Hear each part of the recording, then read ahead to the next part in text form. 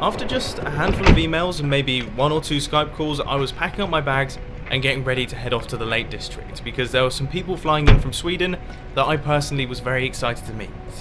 The first was Johnny, a filmmaker responsible for a number of different projects, most namely the Pearl of Africa documentary, which had just recently been sold to Netflix. And he was also being joined by his little brother Andreas, who works with him at their production company in Sweden. They also happened to run the YouTube channel Creative North TV, and they had sent me a message asking if I wanted to join them in creating some videos in England. Of course I said yes. The weather was looking good, the camper van had finally been fixed, and I was ready to go.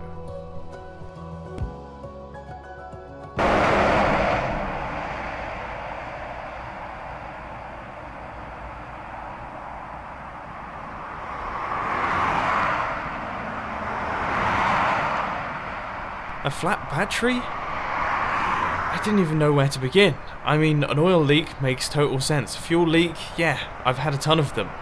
But electrical problems? This was a first for me, and I had absolutely no idea what to do. So stranded on the side of the M6 motorway, I called in the recovery vehicle to come and pick up the camper van. And while I was waiting, I got a phone call from Andre himself saying that it had arrived in England, and after explaining my predicament, they came by to help me out. Unfortunately, due to Andre's age, he wasn't able to get the big car that he'd wanted, so he was stuck with a small Vauxhall Astra that was already crammed to the brim with camera equipment. And as the prognosis worsened on the camper van, with every attempt to fix it failing, it was looking more and more likely that I and my camera equipment were also going to have to try and fit in this thing. No luck then. The alternator had stopped charging the battery and there was no fixing it without the spare parts. So I waved goodbye to the bus, picking up as much equipment as I could possibly fit in the car and crammed myself into the back seat. It was now 3 o'clock in the morning.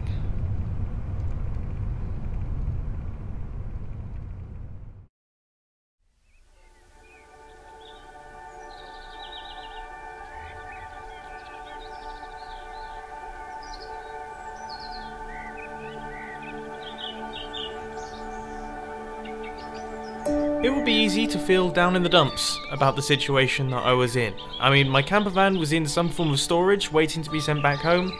In my haste to get out all of the camera equipment, I had left behind the batteries for my sound recorder, which meant the chances are I wasn't going to be getting any audio of the people that I was travelling with. And most importantly, I still hadn't worked out how I was going to be getting home from the Lake District once we had finished our trip. But sometimes you just have to forget about all that nonsense. I was in a really beautiful part of the UK with absolutely beautiful weather, and I was spending time with 2 people that I really looked up to in the world of filmmaking.